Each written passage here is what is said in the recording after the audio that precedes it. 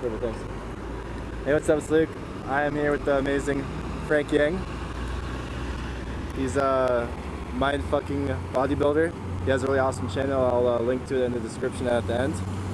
Here's Mr. Frank. Hi, I'm Frank. So today we're sitting here next to a torso because we're going to talk about like pussies. Well, we're here in Venice Beach. Yeah. And we're going to talk about... There's a lot of beautiful women here, by the way. There are, yeah, like here, like in Taiwan, like yesterday when I came here, like when I went to Santa Monica Beach. Yeah. So when I see like, it's just so many colors and like. More of a variety. Yeah, I feel like I was in a dream almost because I haven't been in LA for so long. Yeah. And I feel like I was walking through a dream because I feel like LA is like a place where like the image is like, oh, there is almost. It's just like the image and the abstract and the concrete is one and the same. It's more like the Hollywood image. Yeah, kind of. Yeah, we're living in the Hollywood. Yeah, exactly. So like basically, I feel like LA is like a simulation of something that doesn't really exist. Okay. It's a projection of the fake into the world, but then it's where the fakeness is projected. Yeah. Like Taiwan copies, like a lot of countries like Taiwan, they copy LA's image. So for Taiwan, there's something for them to copy. Yeah. Like their image has a base. That base is LA. But when I'm in LA, I feel like it's like it's spinning. It's like spinning on a vacuum. If LA wants to sustain itself or move forward, he has to copy itself. Yeah. Almost. Yeah. You know what I'm saying? Yeah. So in this video, we wanted to talk about how kind of our culture is really, our men are almost like really pussified. Yeah. And how, like if you think about Spartan culture, like kids are growing up and they had like wrestle lions and like were in these like boot camps and they were in touch their like physicality, their sexuality, like chasing fear. And today, like guys just grow up in schools, we're just told to sit down, shut up. Crunch out these mathematics, look at pornography, and we don't get in touch with that like sexuality and that like manhood. So for them, it's more holistic. Yeah. For them, like hunting animals, having sex, and like doing math or doing music, dance, it's all the same. For us, like it's so divided. Yeah. Right. We experience the world through like if you're a doctor today, like. You're a pinky doctor, you know what I'm saying? So like everything is so like specified, you know? It's not, yeah, but before it's just more holistic and everything comes from the body, like the whole like energy. Yeah. So like it's cool because you got your bodybuilding on your YouTube channel and you also got your philosophy. So there's a duality between the like intellectual, spiritual, artistic you and the bodybuilding, physical, raw, sexual you. You like it both of them. Yeah. And then for you, it's your pranks and philosophy. So I've done the pranks and the philosophy. I hit the duality too. But like most people, they just do in school and they just learn about all these different parts. Yeah. And they don't connect into that like physical sexualness. Yeah. And they're just little parts, but they never get to the whole. Right.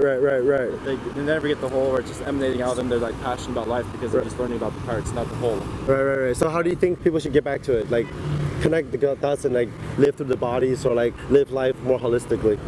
What's the solution? They have to find an avenue to project themselves into the world. Right. They have to figure out how to fuck the world instead of being fucked by the world. Right. So they have to create. I think Terrence McKinney said that most people's problem is that they consume culture instead of creating your own. They take in the culture. Yeah. Watching Kim Kardashian. Yeah. Like when I watch a movie, I'm like jealous of the main characters. Right. I want to be the main character in my movie. I don't want to watch other people's movies. Right. I enjoy other people's movies, but it creates this reaction here where I want to be James Bond in real life. I don't want to watch James Bond. I think everyone has the drive to be creative, but most people they think they have that drive satisfied by consuming. Yeah. Or like even sex. Like everyone has sex drive, but like when your body or your mind becomes satisfied by sex through pornography, that's too abstract. That you think you're being satisfied, but you're not. Because like when you're watching pornography, like your mind, like when you experience reality and when you're just dreaming and when you're just like thinking about things, your mind doesn't really know the difference. Because in your mind, it's just all a model. So when you watch pornography, and this is not just me theorizing, because they actually did studies where just like thinking about something or watching something and actually doing something, it actually creates very similar patterns in your brain. So when you watch pornography, your brain actually is tricking itself into thinking that you're actually having sex with like a 10 out of 10 girl like every day. Yeah. And that fucks up your brain. To reality. Yeah, and then disconnected. Yeah, because when you in reality with a girl, your brain is thinking it's in a pornography movie. Yeah. Then you feel the separation between you and everyone else because you're living in fantasy land instead of living in real life. Yeah. Fuck. The difference is whether or not you incorporate your body. Yeah. Because when you have the difference between watching pornography and having sex in real life, even though for your mind is the same, you incorporate your body. Yeah. Yeah. Coming with your body. Yeah. So it's all about the coming back to the body. Yeah. Right. Yeah. That's why for my videos, I like to create an abstract image of my body. Yeah. That's how I incorporate both my body and my mind.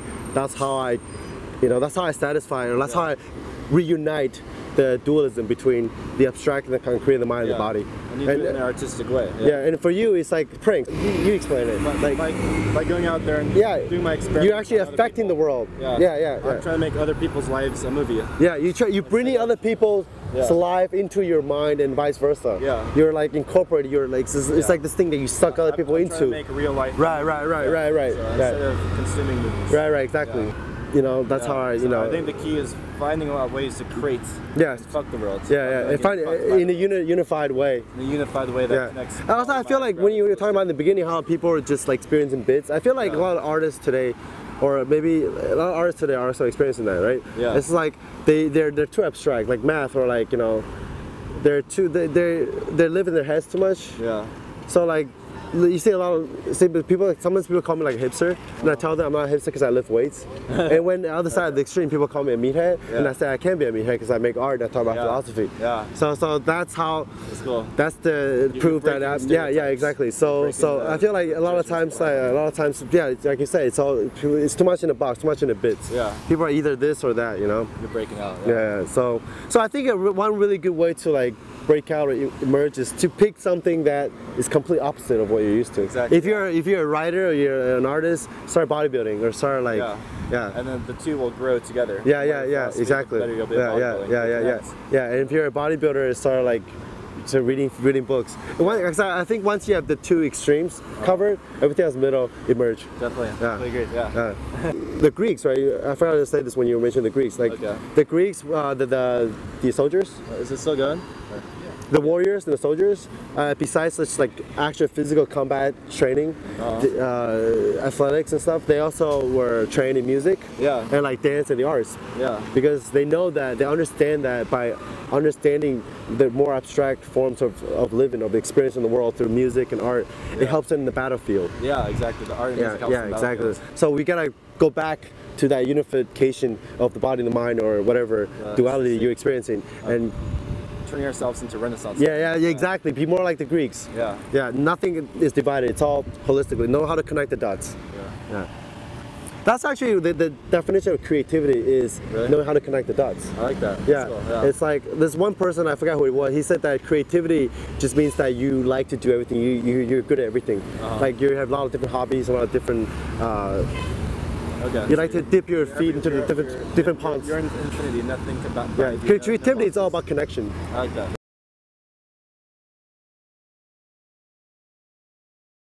We got this CVS. Here you go. What is it? Just drugs. All right.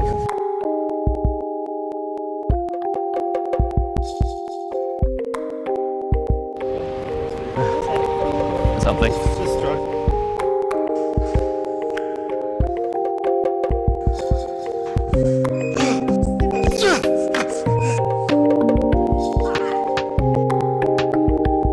BBC? Do you know what that is? It stands for a big black cock. BBC is like a symbol. It could be represented by anything. And today it's 20 cc though. You used like too much last time.